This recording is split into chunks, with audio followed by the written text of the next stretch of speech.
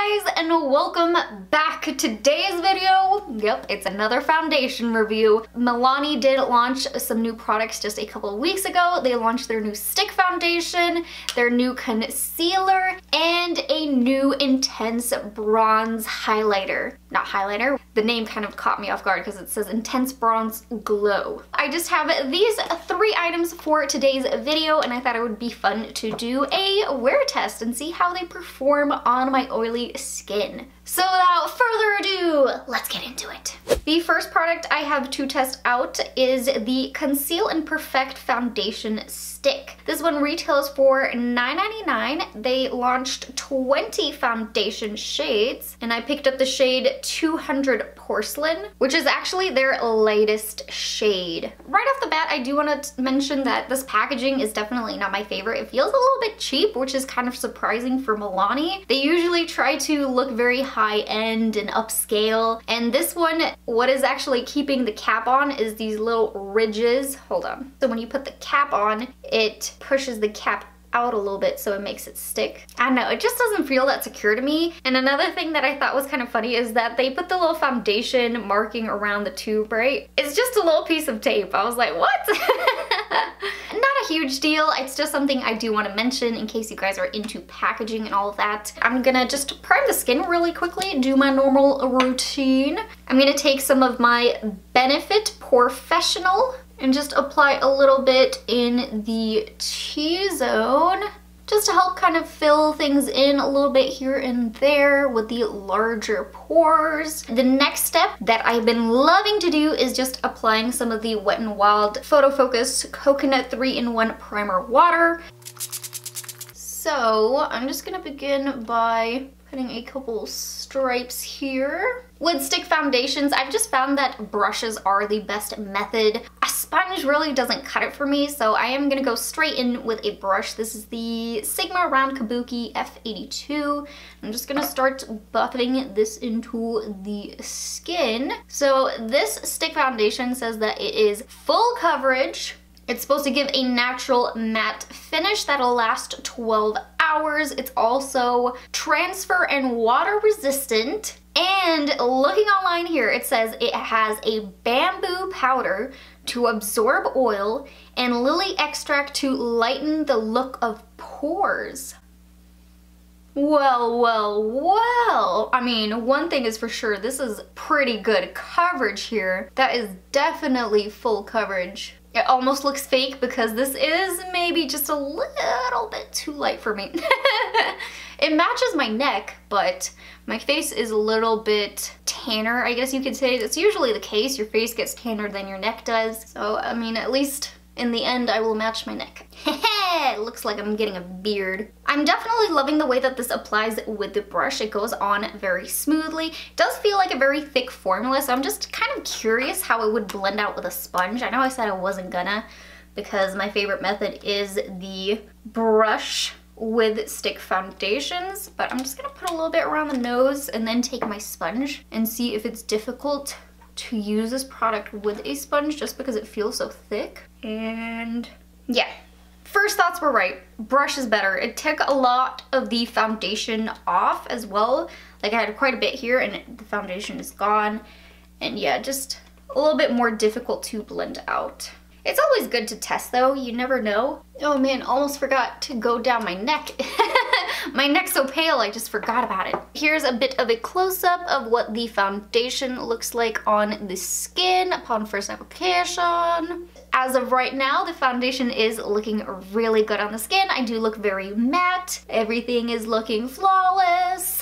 I like it. Let's move on to the concealer. This is the Conceal and Perfect Longwear Concealer. I picked up the shade 110 Nude Ivory. This concealer retails for $8.99 and there is 18 shades to choose from, which I just realized might be a little bit darker than the foundation. Let me put a little swatch of that back on my hand. Ooh, yeah. Whoopsie. Hopefully though, it won't be too noticeable. I'm just gonna use a little bit underneath the eyes anyway. That's the place I like to test out the concealer, and especially on foundation testing days, you don't wanna put it anywhere else. So let's just go ahead and apply a little bit underneath the eyes here.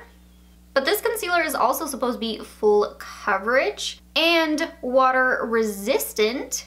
I'm just gonna blend that out with my Real Techniques sponge. That is some good coverage, and to be honest, I don't think it really is that noticeable that it's a little bit darker than the foundation. I think it blends together quite well. One thing I do really like is the fact that the foundation and concealer has not raised in price. They have two older formulas. They have the full coverage liquid foundation, which I've actually never tested. That one is $9.99. And the new foundation came out, it's $9.99. Their previous concealer was $8.99, new price $8.99, which I'm so happy about because it seems like a lot of drugstore prices are going up, so the newer launches have a higher sticker tag than some of the older products, which is a little bit annoying. So I am beyond happy that they decided to keep it at the same price range. That is, of course, until I get to tell you guys about the price of that bronzer. Ooh, you guys are about to lose your minds. And that blended like a dream. My under eyes look really smooth right now, so I'm gonna go in right away. Coty Airspun Translucent Setting Powder. This is my go-to everyday powder, so I'm gonna apply it usual areas. You guys know it. The chin, the smile lines, which I really need to set the smile lines here because I'm already noticing that they are kind of gathering as I've been sitting here talking. I think that's just because the stick foundation is a little bit of a thicker formula and I smile a lot and I talk a lot throughout the day, so it's kind of common if I don't set that area. Then of course the under eyes, a little bit of powder under there. Gotta make sure we're all sealed in.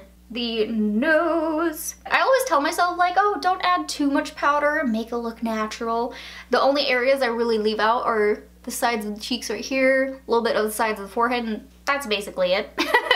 I'm pretty powdered down, but it's the precautions I take when dealing with my oily skin. I definitely think it makes a huge difference in my foundation wear time if I do that. Because the areas that I did not set are still a little bit tacky, so that's gonna be interesting to see how it wears in comparison to where I set it. Always good to know. And since I can't stare at these foundation lips for any longer, I'm just gonna pull up a little bit of lip color on. This is the Wet n Wild Liquid Catsuit High Shine Lipstick in Cedar Latte. I've been wearing the High Shine in Send Nudes for way too long now. It's been in almost every single video, so thought I'd switch it up. Still the High Shine formula, but different color. Now, let's get into the Intense Bronze Glow Face and Body Powder Bronzer. It has this gold reflective outside packaging. Woo, there you see my camera and ring light. It has really beautiful packaging on this one. I gotta admit, this screams luxury to me. It just looks very like, ooh, what is that? Let's do a little swatch. This is the #1 shade. Whoa, Nelly. Dang, that is shimmery. Holy moly. It almost looks like a highlighter. This is the one I was telling you guys you may freak out at the price tag because, ooh, it's $19.99. Milani is a little bit pricier in some items, but it just kind of throws me off a little bit because the foundation and concealer I do feel is pretty affordable. $9.99 and $8.99, and then you get to the bronzer, which is basically $20. I don't really understand it. The only reason I splurged to get this was I did have a coupon code for the time. It was my big day. I don't know if it works any longer, but I got off almost $10. It was like $9.37, something like that. So I think of it like it brought the bronzer down to like $10. So I was like, okay, I could try it for $10. So I'm taking a clean Aesthetica brush that you want to use for bronzer, the P12. I got really curious right now because I was like, it is so shimmery. Is this really a bronzer? And looking on the back here, that is what it says. It says it's in Sun-Kissed Bronze. It is a face and body powder bronzer. But then it also says drape your face and body in this luminous melting powder highlighter. Intense pearls and bronzing pigments deliver a foil-like shine that melts into the skin. Apply with fingers or a dense brush for an intense metallic shimmer. So I'm just like, is it a highlighter? Is it a bronzer? I don't actually know. I think it's supposed to be both. I mean, it's really an interesting product. I'm just gonna keep putting this all over the face like it's a bronzer. That's kind of why I wanted to show you guys the back of the packaging there. That way you're not like, you're putting a highlighter on your face. It says it's a bronzer, so that's what I'm going with. I am kind of curious, since it says you can use it with your fingertips too. Just kind of want to pop a little bit on here. Nope, abort mission, abort mission. Man, my skin is glowing right now. There is so much micro glitter on my face right now because of this highlighter. So that's something also to kind of keep in mind, since the website isn't that descriptive. It doesn't really say too much about it. You just see some pictures of it and then that's kind of it. So it's not just a very shimmery bronzer, it's also a very glittery bronzer. So I'm also getting a lot of gold glitter over the face as I'm working in this bronzer. But I don't know. What do you guys think of the bronzer? Because I'm a little bit torn. So I was expecting this to be very shimmery. I mean, it has intense bronze glow in the name. I knew it was gonna be a shimmery bronzer, but I think the only thing that threw me off was the glitter inside of it. I think one huge thing I need to do is go outside with this foundation. I think I'll do my check-in outside, that way you guys can see it in a little bit better lighting. We'll see how everything's holding up and see exactly how this bronzer looks outside. Oh, which, let me just set the face. I just used a little bit more of the Photo Focus Coconut Primer Water just to set it all down. But here we have it. All of the products have been applied. Everything is looking good so far. So I am gonna tell you guys the time. It is now 11:45 a.m. I am gonna wear this for 8 hours today. I am planning to do a check-in halfway through. I'll update you guys on the time it is whenever I do that check-in.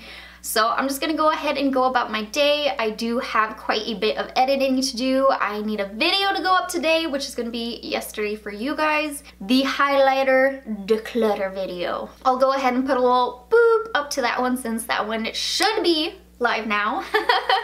If past Nessa has done her job properly, that video should be up. I'll also link it in the description box down below, so in case you don't want to click out of this video yet, you want to see how this wears, you can check that out afterwards.